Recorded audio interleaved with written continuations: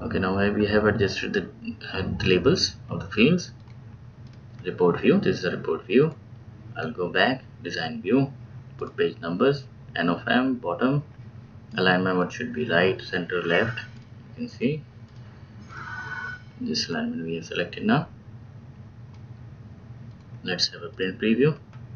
Now you can see page 1 of 1 is appearing there. Okay, go back to the design view. Now we want to have total for quantity field.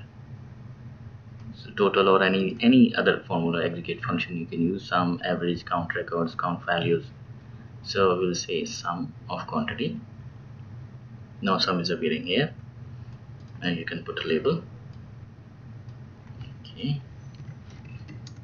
total quantity. Okay, in the report header we'll put another label, product list, and for sure you can change the format, automatic, and this should be, give it any format. Now print preview. Okay, the product list, ID, product name, quantity, these fields are appearing here. Now we'll see how to calculate a value in a report. So let's draw a text box. Okay, and this, you can see this showing unbound. Unbound means it is not linked to any field for the time being. Let me just remove the layout, and then we'll adjust the fields.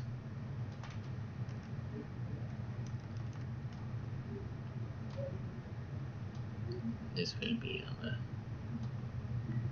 okay, bring down, this is the text box, so I'll put it here. Select property sheet.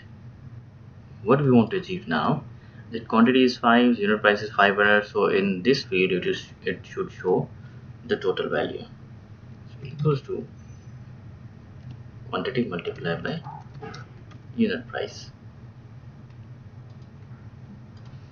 Just copy and paste another label. We'll give total value as a label.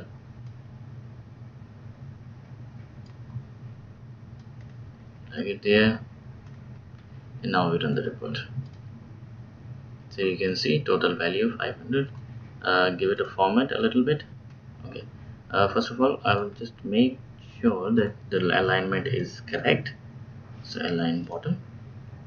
Okay, go to property sheet, format should be currency, because the unit price is also showing in the format, currency format. So now you can see total value and unit price.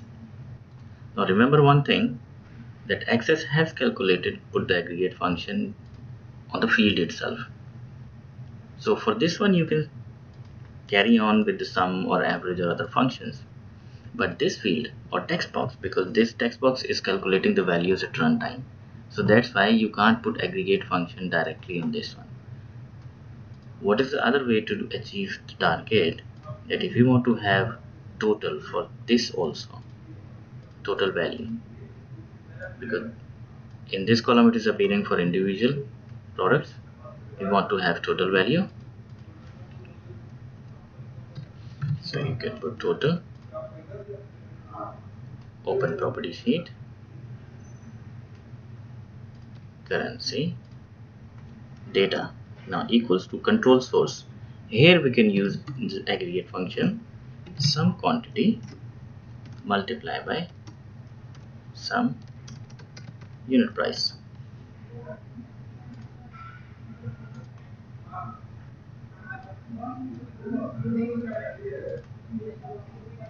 So here you can see the total quantity is 55 and the total value is appearing here. So this is how you work with a blank report.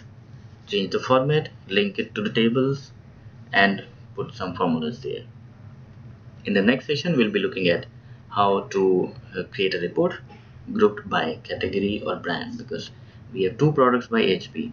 Now these all the products are coming here. So if, for example, if you have 1000 products, all the products are coming as per their sequential IDs.